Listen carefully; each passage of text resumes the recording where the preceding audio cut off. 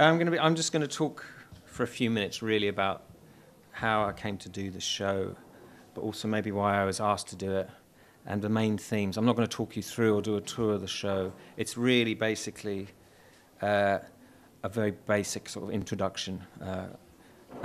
My work, as you may know, is often interested in comparative elements or putting two things together that might not seem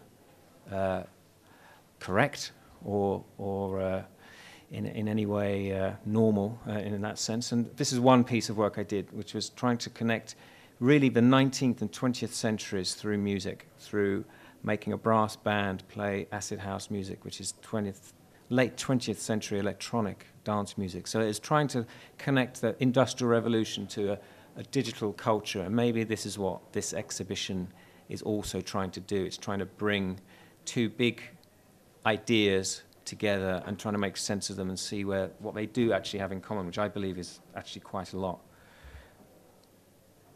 Again, another unusual image of two things coming together. This is a photograph taken in 1973 of a wrestler going back to see his father. It's almost a biblical story, going back to see his father at the coal mine he used to work in as a teenager, to show his father and show the other miners what he'd made of his life. And in a way, for me, a little bit like this show, it's about a tension between two centuries, really, between the Britain as an industrial nation, but also what was happening to Britain in the 70s, becoming the post-industrial nation we know it to be now, but also becoming a nation based around entertainment, based around services and so on. And yet this man, Adrian Street, the wrestler, was doing this with his own life, with his own body, literally becoming this person, showing the future really to these miners. In some respects, it's less of an image related to Morris, but it's more like something that William Blake would have understood. If you think about Jerusalem and the wording of Jerusalem, about this figure coming from the future almost in a chariot to show what Britain could be, or England could be, or could become. So these are concerns I've had for some years, and I have to tell you that I didn't come up with the idea of the show. It was Sally, who was the head of programs here, came up with the idea of the show, because she knew that I was interested in Morris. I've been interested in Morris for some years. If any of you went to Venice or saw the show that subsequently toured Britain, subsequently of the Venice show, you'd have known there was an image of Morris in the exhibition. This is a mural, huge mural of William Morris destroying Roman Abramovich's yacht, throwing it into the lagoon. And it was something I was very interested in Morris as the crusader, but also as this rather vengeful political figure. And it's something I was interested in exploring, not just Morris, the designer. And so that's why in this exhibition you'll see, there's a whole section dedicated to this aspect of his career. But when I was asked to do this show, it occurred, for me personally, it seemed like a very natural show, and the first thing I thought was, why didn't I think of this? So I was slightly angry with myself with that, but also it occurred to me very quickly why they could relate to each other. So that first drawing you saw, that mind map drawing, that could be, I could do that for this show, but I won't. But I realized very quickly they had a lot in common. They were both artists who were printmakers, or known for printmaking, for reproduction. They both wrote a lot. They have big publishing careers. They're very interested in publishing, and publishing is an element of the show I was very interested in, because you really get to hear their voice, literally, or almost hear their voice. Warhol was dictating a lot of his books, so you do get that idea of what he was like to speak to or be around. But it's in those books where you actually hear what they really felt about the world. And it's quite interesting that Warhol was actually quite anti the rich, or anti the taste of the rich, as Morris was. So that was, for me, was a very interesting thing. So they have these huge, sprawling careers. They're both artists that are not content with one medium. And Morris really had a multimedia career before the phrase was coined.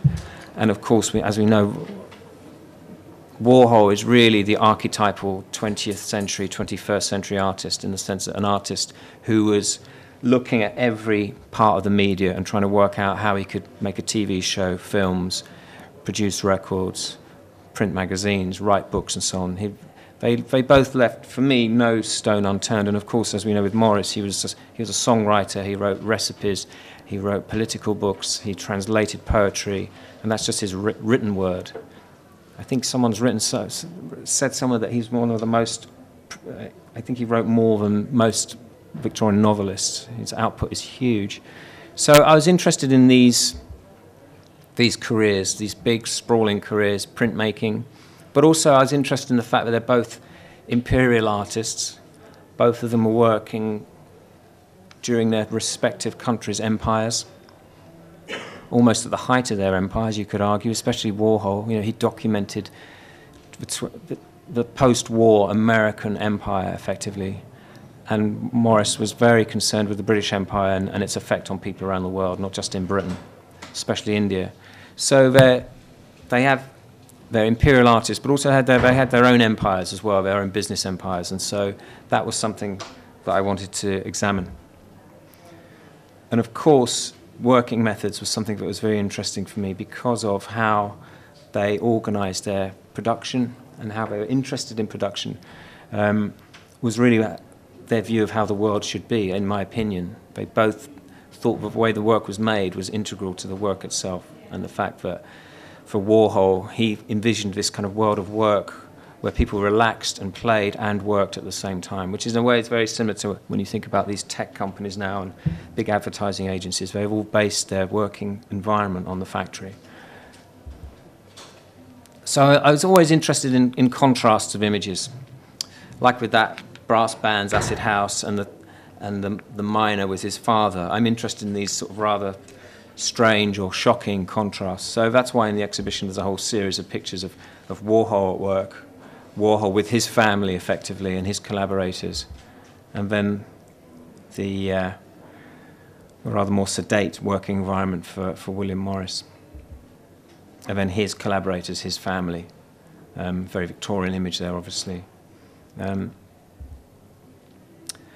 This idea of reproduction as well is something that in the last room especially was of great interest to me, because I think they both have, their careers are actually quite promiscuous. They're very promiscuous artists. They're both interested in reproduction, in the sort of fertility. That last room is meant to be a very fertile room, almost overwhelmingly so. And when you think of Morris's output, was huge. Just for the wallpapers and the fabrics was a huge output. So just in that sense, it's very fecund, but also in the imagery as well. And when we think about the different colorways, different sizes of work, the different ways of printing them on different fabrics and so on, there was just this desire to keep reproducing and get something out into the world, which is what printmaking is all about, and publishing especially. In a way, publishing is the mass market version of printmaking. And of course, with Warhol too, he sort of set the standard for most artists, well, for a lot of artists, about how to make money and how to keep marketing and remarketing your work, which is what he did throughout to the end of his life, really. So that was something I thought had to be looked at. These are two flower works which are not from the original exhibition, but were taken later when he did sort of negative images and then different colours and so on. The flower works actually are very important. We didn't get a big one for the show, one of the original ones, but if people that know about them, they were made in different sizes, from ones that are about 12 foot square to ones that are literally about 3 inches. So all sizes, all different colours, all different colourways and so on. And that was his first real experiment in that, you could argue, really, which is very apt when you think of it, it is flowers. And so with the show, I was very interested, if not, almost a requirement for the show was to use wallpapers, and Morris wallpapers especially. Using Warhol wallpapers is a little bit more difficult because it costs so much to get the licensing, but Morris, kindly, we got free paper from Sanderson. And just to have these contrasts, these rather shocking contrasts, which I think was, for me, was a very important thing to have. With the camouflage, obviously, because if you see the match piece there on the table, which is all the stages to make the acanthus wallpaper, about a third of the way in or a quarter of the way into this sort of stages of the manufacture, you see that actually looks like camouflage. So that was a happy coincidence for us. Also, there is a small part of the show about politics. Obviously, this is not a kind of show that should be seen in Oxford, at Modern Art Oxford. This show is the kind of show you'd see at the V&A or the Met or somewhere like that. But it's really Modern Art Oxford's sort of credit that they took on an exhibition like this, because it really is a sort of museum-style show. And I don't know if you're aware, but it's the most popular show they've ever had. And today, you know, as you can hear, it's slightly irritating hearing people upstairs, but actually that's a sign of a popular art exhibition, and we should be happy about that. Wow, what's happened to my voice? What was that? There's I can hear music up here. Can you hear music? Can you hear music? Is that upstairs or is that down here? Are you giving me a bit of a compliment to my... am I boring you? That's the way to get me off the stage, probably. Anyway, so look, I'm near the end, but the music is quite odd to hear that, I have to say.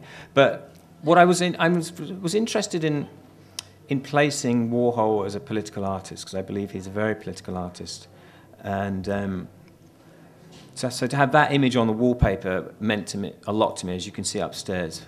These very tough images on very decorative wallpaper. And for me, the whole idea about having that is really about the politics, as the aesthetics really of Morris, is that he was making works of extreme beauty in a very ugly time. If you lived in London, the middle of London, in the sort of late 19th century, you'd have been sort of caked in pollution just walking out of your door, or any British city, probably worse in the north, in big industrial cities. And so he was making these works of extreme beauty, almost as a weapon, I'd argue, in the face of the Industrial Revolution. So in a way that takes us back to the image of Adrian Street and his father.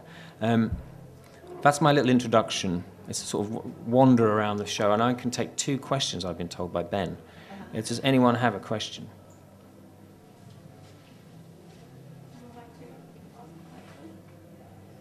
I can't believe there's got to be one question. Yeah, there's a question here. How do you come to, in your career curating it, how do you come to select and pick the contrast that you want? I'll repeat the question. How did I come to curate the contrasts that I was looking for? Well, I mean, a lot of it is practical. With Warhol, you're very limited with what you can get. The value of the work is such that we tried to get loans from a private collection, and we couldn't get them. We tried for some months. So there's works that we really wanted, but we couldn't get. So you just have to, in a way, I know this is a very pedestrian answer in a way, you get what you can find, and you make the most of that. And you try and make a show that looks like that is exactly the work I wanted, even though there was another one that you may have wanted. So, having said that, the William Morris world were overwhelmingly generous. I did that because I did the show in Venice, which went to the William Morris Gallery. They basically opened their doors to me in the sense of loaning more or less whatever I wanted, including the tapestry from Birmingham. So that was easier. But again, with the Warhol, Anthony Doffey was very helpful. And it was through Anthony Doffey in '86 that, when he had a show at his gallery, that I met Warhol quite, very briefly, really. But it's a very important part for me as a young person to meet Andy Warhol, as you can imagine. And Doffey was instrumental in getting us loans from the Tate that had previously been part of his collection, and now it's called Artist Rooms. So he was doing little deals and getting us things, and was very supportive. So you bring in favours, and I think one reason artists are asked to curate shows is that they get access that maybe a curator might not get, and there's a sort of there's a curiosity about an artist coming to a museum or gallery to ask for things for an exhibition. Rod, oh, there's one there. I'll let you go. The exhibition is really visually convincing. The juxtapositions that you've created, Yeah. And they're really striking. And they do make you look at both of those artists' works in very, very different ways.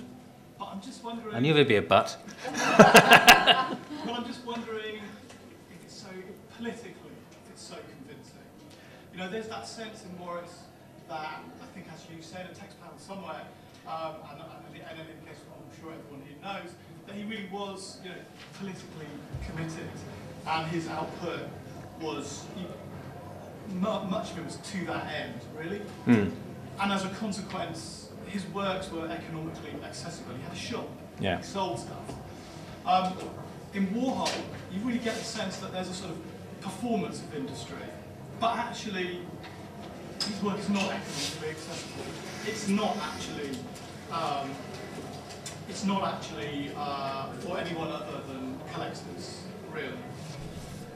So. Oh, right. Okay, good. You're going to contradict me. I will, yes. I'm just wondering, really.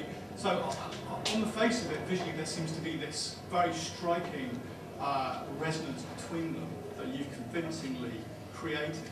But I just wonder if that's really underpinned by the kind of the political aspirations. Okay. Of both. I can answer in a number of ways, hopefully convincingly.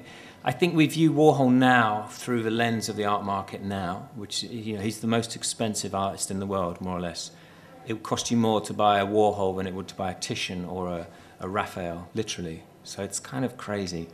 And it makes no sense of the market either, because the supply is actually quite high, and yet the prices are even higher than for an artist who would be very little supply of, like an old master painter. So I think we've been a bit skewed by that. But also Warhol made loads and loads of editions. He would sign anything that was made. He made books. He made, you know, he worked with records. Did lots of, you know, his work. You know, he had a magazine. He disseminated his work in very democratic ways, you could argue, through publishing, through recording, through films, through television, by signing anything that people put in front of him, dollar bills, Campbell's soup cans, anything. So I think he made huge editions as well, very big editions, which weren't actually that expensive. And he was always wanting to experiment in that, from what I know, when you hear about him. But of course we remember the masterpiece, large works on the whole. But I think actually of all the artists of that era, even compared to this era, he was someone who was wanting to disseminate and make things that were cheap and people could have in their homes. He loved the idea of people having his posters in their houses and so on. Which is now actually is crazy when you think about Warhol. You cannot see much Warhol online because he's so copyright protected. You can't see the work, which is bizarre because he virtually invented the internet without realizing it. And yet he would want his work to be seen everywhere by everybody at any time. But it's very, very heavily controlled. So when you do a show like this, you've got to pay for every image you use for the press, every image in a catalogue, which totally goes against his idea of copyright as well, because he just stole whatever he could. But I think, so yes, as a conclusion, Rod, I think unfortunately we see Warhol through our own greedy kind of society we have now. He wasn't like Morris, and you know, no one was like Morris, but I think in a way he was much more of a democrat than most artists at the time.